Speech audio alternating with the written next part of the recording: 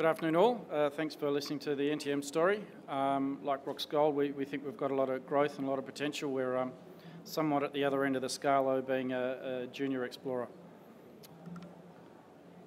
Standard disclaimer that everyone can read through.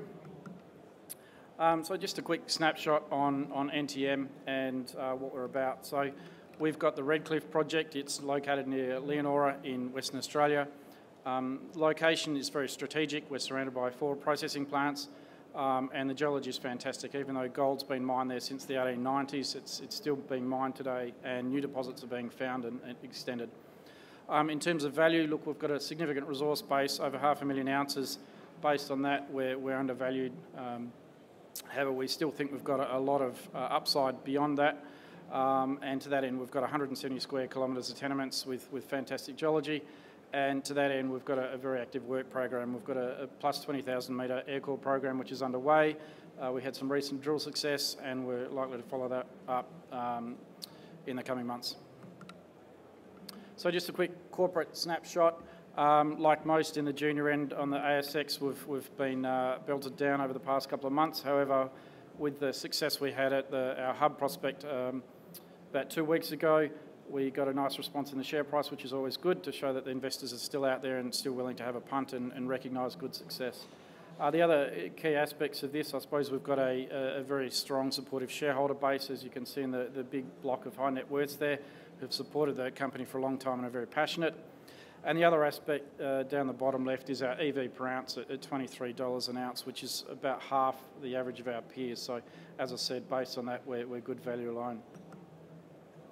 So just drilling down into our assets. So the Redcliffe project, you can see there in red in the centre, 170 square kilometres.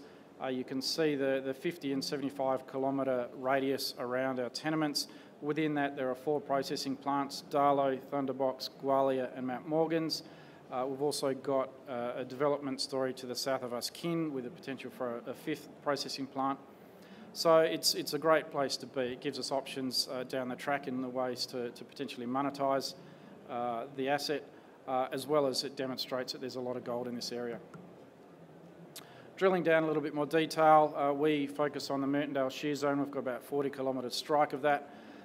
It's got quite a distinctive weathering profile, particularly towards the south, which actually works in our favour because the historic drilling just did not go deep enough.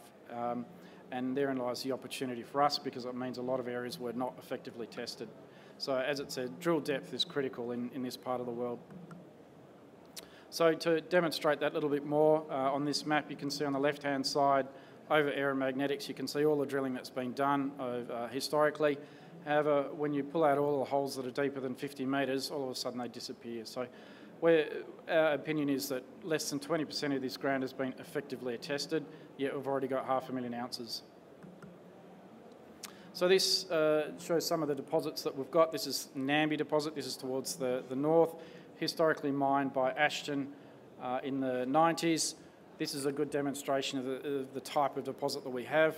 As I touched on before, you need to drill deeper, as demonstrated by these higher grade plunging chutes. Namby has 138,000 ounces, but is still open at depth. It has another 2 lodes with it, but demonstrates that, look, the upside of this style of deposit, good grades, good widths. Approximately 25 kilometres to the south, with another deposit with plunging chutes at depth is GTS. However, the difference with GTS is it has these flat-lying weathering profile on top, which has remobilised the gold into these flat-lying orientation. But below that is your high-grade chutes at depth. The difference between GTS and Namby is that Namby, that oxide mineralisation has been stripped off. But the recurring theme is that you need to drill deeper in this part of the world. So on that, we've got a large number of targets to test. Here's just a quick cartoon of some of the obvious targets that we're following up, which we're testing with the aircore as we speak. A lot of historic +1 gram intercepts, and we've got these type of target the whole way up and down 40 kilometres of strike. This goes up to the very northern end of our tenements, where there's been very, very little drilling at all. A couple of demonstrations of targets, which I'm not sure if you can read, but we've got a soil anomaly which had 11 grams at surface, which has got no drilling in it that we're going to test. as well as our Saturn target, which is an intrusive granite, which has got very little to limited testing, and we think's got potential to be something quite big. We're going to put some holes in that in the coming weeks as well. Now, drilling down into our recent success we had at the Hub deposit, or sorry, a bit early to call it a deposit. We'll see how we go, but we've had some good intercepts. Hopefully we can call it a deposit shortly. But as you can see, it's in the centre of our tenements. It's where there's a key bend in the stratigraphy in the Mertondale Shear, and the geology is quite structurally complex. So the drilling intersected 2 good grade hits. We had 7 at 4.7 at the end of a hole, and 10 metres at 2.7 at the hole next to it, both on the end of a line. 200 metres south of that, we had 5 metres at 1 grams per tonne. Now, this is in air core drilling, so it's first pass, early stage drilling, and these results are a fantastic effort. So we've got at least 200 metres of strike of mineralisation, and it's open for 900 metres to the north. So it's a fantastic effort for first pass exploration. This is just a cross section on it.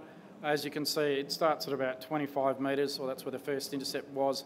Still very much open at depth because air core is very limited in the depth penetration that can get to. Very obvious follow-up targets with RC drilling, and a fantastic start to the exploration. So where to from here? Well, we completed quite a large RC drilling program that got us to our 500,000 plus ounces. That took about 18 months. And it was a fantastic outcome. We increased the resource by 94%. After that resource drill out, we've now flicked over into our exploration mode, which is where our air core program comes in. We're testing 12 targets, 20,000 metres. We're probably about 2/3 of the way through that program as we speak, and the aim is to target new deposits. We could continue to drill out the existing deposits that we've got, given that they're all still open at depth and there's a lot of upside. However, in terms of bang for a buck, for us as a junior, it's all about finding new ounces and new deposits. On that, it's also a matter of being smart with our exploration. So we've done a gravity trial, and that's demonstrated that the Mertondale shear is picked up very well with the changes in density, and there's some very interesting structural features that we need to follow up. That's been very successful, so we're looking to extend that over time and just be smart about how we do things. Following on from that, we'll follow up with a decent RC program on Hub, plus some of the other deposits that we've got, and fingers crossed some of the other targets that we're testing. So just in summary, look, fantastic location. Surrounded by 4 processing plants, gives us optionality down the track in the ways to monetise this, as well as it's a fantastic geological location. Lots of big gold deposits, long life, but with a lot of upside over and above what we have, as well as all the players in the region. On a value base alone, 500,000 ounces, we're undervalued. All the deposits are open at depth, and we think there's a lot of targets that we can expand that resource base on. To that end, we think it's heavily underexplored, a lot more work to do. We've had fantastic, outstanding first pass drill success, and we think that's going to continue. That's it. Thank you.